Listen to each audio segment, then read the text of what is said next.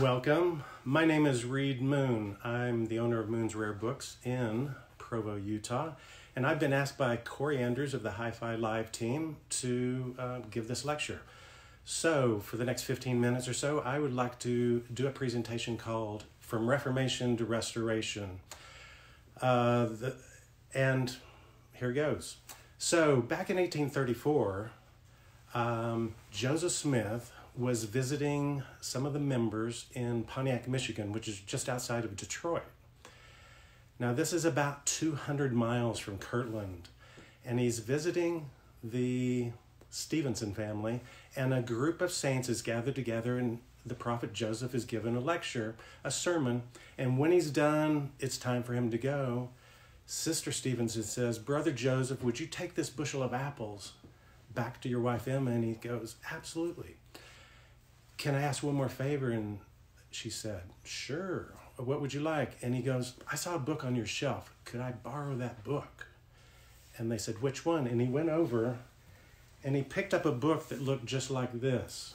And he said, "I would like to borrow this book. And I know you'll be in Kirtland within the next year and I'll return it then." And they said, "Sure." And so the prophet Joseph Smith took this book, and on his way back to Kirtland, he began to read a story. An account. And one account that he read happened in Coventry, England in 1515. The whole town gathered together, and it was normally market day, but nobody brought anything to sell. But as soon as the town square filled up, a man in a black robe walked out and said, "The trial will now begin." And let's call the first witness. And the first witness was a little girl, just 6 years old. And she came up front, and then the judge asked her, "Tell us what your parents have been teaching you at home." And she nervously looked over at her parents, and they nodded. And then she began to say the following: "Our Father which art in heaven, hallowed be thy name, thy kingdom come, thy will be done on earth as it is in heaven." And the judge said, "That's enough." And they called the next witness, a little boy. And that little boy got up, and the judge says, "Tell us what you've learned." And he began to say the following: "Thou shalt have no other gods before me. Thou shalt not steal. Thou shalt not kill." And he recited the 10 Commandments. And 2 other children were called up, and they recounted similar passages from the Bible. And then the judge said, "We have all the evidence we need. These parents are teaching their children the Bible in English." And that was illegal 500 years ago in England. And the judge said, "We have to make an example of these parents, and the punishment is death." And those parents were burned at the stake for teaching their children the Bible in English. Now think about that. Is that the time for Joseph Smith to be born? Of course not. Because there wasn't even a Bible to be read. And the only Bible to be read was in Latin. And Joseph, with his third-grade education, couldn't read Latin. Well, about this same time, a young man who was 12 years old went to Oxford University. And he decided he wanted to make it his life's mission to translate the Bible into English. And to do that, he needed to learn languages. And over 6 years, he learned Hebrew, Greek, Latin, German, French, Italian, and English. And he began that project. And by 1525, he had done the New Testament. He had some copies printed abroad and brought into England, but they were quickly gathered up and destroyed. And eventually, he's betrayed by a friend, and he's imprisoned. And while he's imprisoned, he's asked, and he's challenged, "How dare you translate the Bible into English?" And when he is presented with this, that young man prophesied of Joseph Smith when he said the following. He said, "If I'm permitted to live and finish this translation, ere many years hence, I will cause a boy who drives the plow will know more of the scriptures than thou dost." That young man was William Tyndale. And he gave his life to do the translation. He was put to death in October of 1536. But before he's put to death, his last words were, "Lord God, please open the eyes of the King of England." Well, 3 years later, the king's heart, who was Henry VIII, was softened somewhat, and he did the first authorized translation of the Bible. And those appeared in churches. But you would have noticed something different, because those Bibles were chained to the pulpit. You still couldn't have the Bible in your own home. But at least you could hear it in your own language. Now, Henry VIII died a few years later, and his daughter came into power, and she did not like some of the changes her father had made. And she wanted to return England to its original religion, and she began making it very hard on the Protestants who were living there. And so great was the persecution of Mary, Queen Mary, that now, 450 years later, we know her as Bloody Mary. Well, these Protestants fled to Geneva, Switzerland, because there was freedom of religion there, and they desperately wanted the Bible to be in their own tongue. And so they got together, they acquired some old manuscripts, and they translated the Bible into English. And it's known as the Geneva Bible. And I have a copy. In fact, this copy was printed in 1599. It was first printed in 1560. But this became the first study Bible. This is the first Bible that the common person could own. And as I look through it, I see things that really you won't find in your modern Bible. In fact, that is a font with 12 oxen, and up at the top it says, "For the temple." That was supposed to be in the temple. 500 years ago, they knew that that was supposed to be in the temple. Now, this is the first study Bible. And if I go back to the New Testament, to Hebrews, where it talks about the priesthood, right here it says Melchizedek priesthood. And in these notes at the bottom, it says there is also a, I know that's hard to see, it's very small, Levitical priesthood. So before there's a King James Bible, there's this version of the Bible. Now, this is the version brought to the Americas by the Pilgrim. This is actually the version quoted and alluded to and read by Shakespeare over 1,000 times in his plays. But this was a very important version of the Bible. But they stopped printing this in the mid-1600s. Now,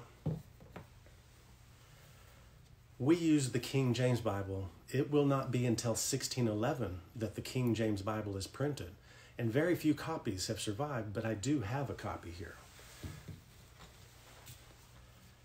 That is a first edition King James Bible. Now, it looks like it's handwritten, but it is actually printed on a printing press. And this was very influential on the English language and in religion in general. And for 270 years, this Bible went unchallenged. And when Joseph Smith was deciding which version to use, the Protestants used the King James, and so that's the version that he used. Now, but even 100 years after Tyndale, it's still not the time for Joseph Smith to be born. The Pilgrims are fleeing, desperately seeking greater religious liberty, and they go to the Americas. But the time's still not right. If Joseph Smith would have been born in the 1500s, he would have had to have been a William Tyndale type character. If he would have been born in the 1600s, he would have had to have been a William Bradford type Mayflower character. And even the 1700s, we're getting closer, but it's the 1700s. The scriptures say that wise men will be raised up. In fact, if we go back in time to 1776, only 1 out of 3 of you would have been for independence, and 1 out of 3 very loyal to England, and a third on the fence. But along came a guy who had a gift of writing, and he wrote a little pamphlet that got people off the fence, and I have a copy of that today. This is a copy of Thomas Paine's Common Sense, printed in Philadelphia in 1776, and this got people off the fence. And George Washington credits this in part for there being a Declaration of Independence just 6 months after this is printed. Now, in 1776, Joseph Smith's mother is just a baby of 1 year of age, and his father was a 3-year-old baby. 20 plus years later, Joseph Smith Sr. and Lucy Mack Smith are married, and they begin having children, but now the stage is set. Where they are living is ripe for the restoration. But before the restoration, there had to be a Reformation, and that took 300 years. But now the time was right.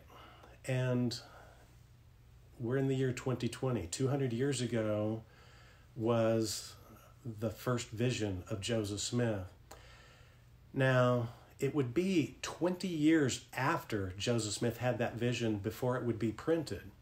And that came about as follows. In December of 1839, Joseph Smith met up with Orson Pratt in Philadelphia, and they spent a few weeks together. And just months before that, Joseph Smith had begun writing his personal history and had decided to include his account of the first vision, and he told this to Orson Pratt in detail. And Orson Pratt soon thereafter printed a tract, a pamphlet called Remarkable Visions.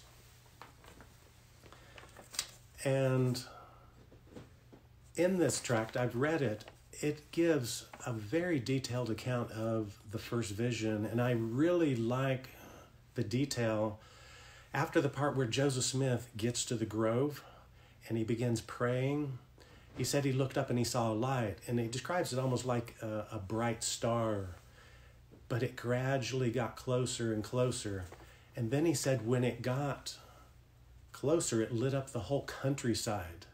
But as it got near the tops of the trees, this young 14-year-old boy was afraid that the leaves would be consumed in fire. And when the light reached the tops of the trees, he realized that they weren't consumed. And then he said that this gave that 14-year-old boy confidence that he would be able to endure the presence. And then we know in his own words that was the Father and the Son. Now, Remarkable Visions was printed in 1840. Joseph Smith and the Wentworth letter telling that story was printed in 1842. Now, it was during this time that Joseph received a lot of support from his family while he's going through the process of being trained by the angel Moroni, and then he gets the plates, and then he's also married, and then by 1829, he's right in the middle of translating the Book of Mormon. His younger brother, Samuel, is the first one to accept the message, and he's baptized in May of 1829. And so I think it's very appropriate that that young man, Samuel Smith, became the first missionary a year later. Now we know that, and actually we just barely passed the 190th anniversary on March 26th, the 190th anniversary of the printing of the Book of Mormon when it came off the E.B. Grandin Press, and then we know that about 11 days later was the restoration of the church.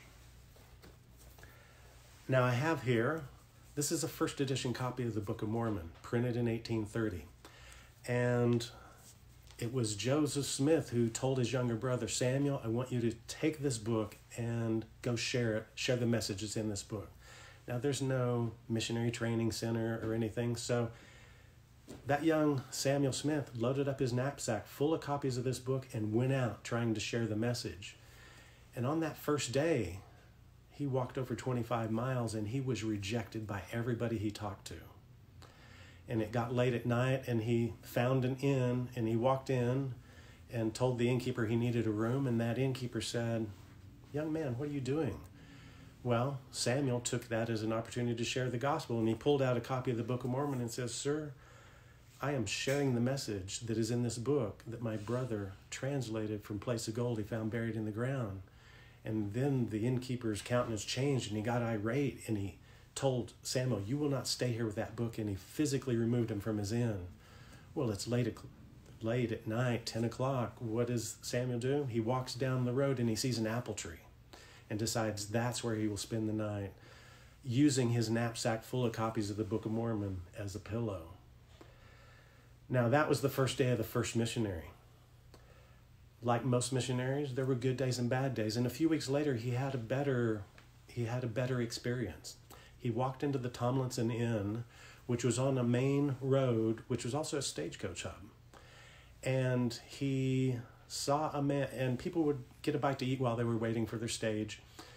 He saw a man sitting by himself, and he thought to himself, I'll go talk to that man. And so Samuel pulls out a copy of the book and walks over to that man and says, Sir, I have a book you should read. And that man said, Pray tell, what book would that be? And he said, It's the Book of Mormon. But most people are calling it the Golden Bible. And when he said Golden Bible, that man knew exactly what he was talking about, and he wanted a copy. In fact, he wanted to share it with those who were part of his congregation.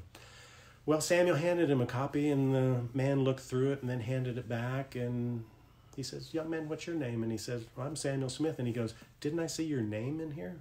And he goes, Oh, yes.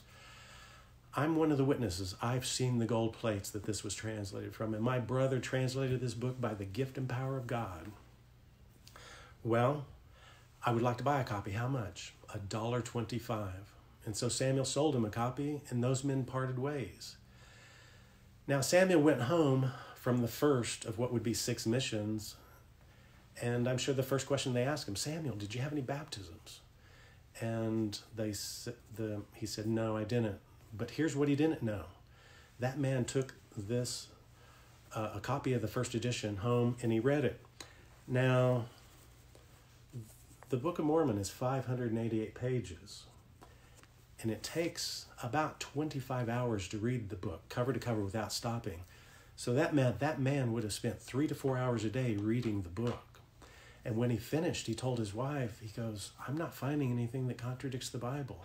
And she encouraged him, read it again. And he read it a second time in 2 weeks. And when he was done, he said, I believe it's true. And so did she, and then they shared it with the family, including his younger brother named Brigham.